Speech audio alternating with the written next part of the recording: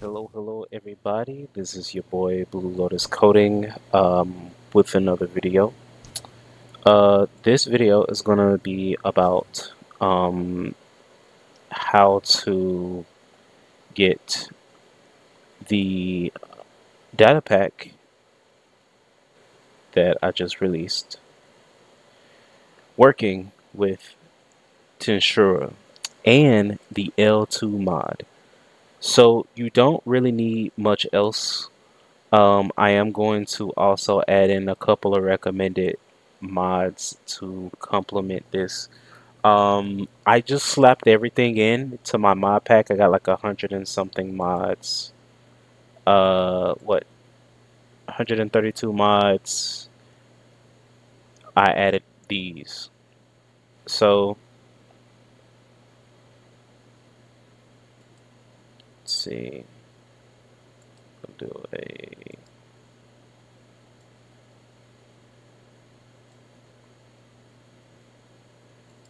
Anywho, so let's get started. So you need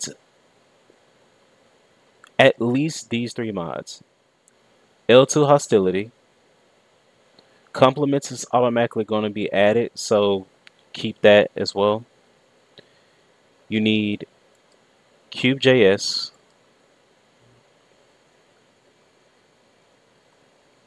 Cube.js, and that's pretty much it. Oh, and you need the Tensura mod, obviously. Get the latest Tensura.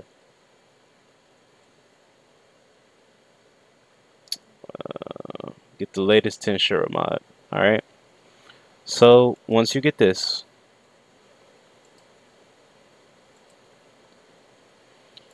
you want to go to your instances. Excuse me. You want to load your game first to generate the folder. So once you do that, you should see a Cube.js folder here. All right. You open this folder. These are all the folders that will generate by default.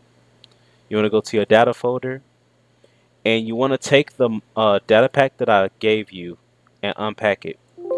For some reason, L2's mod does not recognize the data pack when you throw it into Cube.js. I'm assuming this Cube Cube.js just doesn't work very well in terms of understanding that this is a data pack.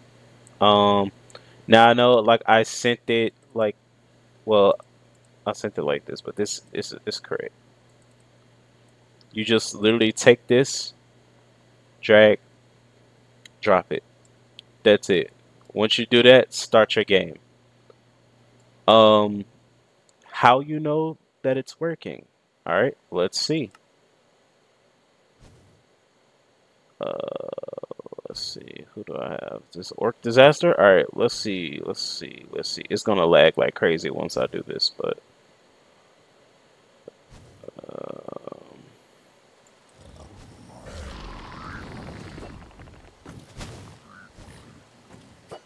all right. See that? He summoned all his minions, and his minions has they have a fix traits attached to them already. So orc disaster is gonna literally cause a disaster here. But yeah, I mean that's pretty much how you know it's working.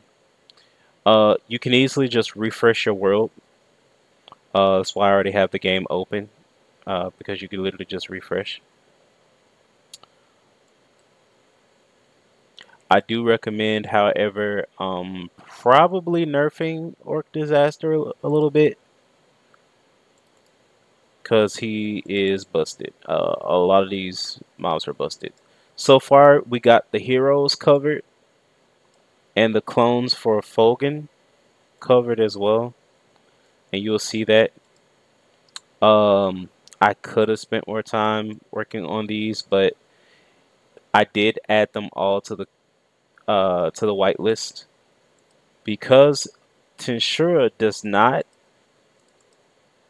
have mobs that's considered.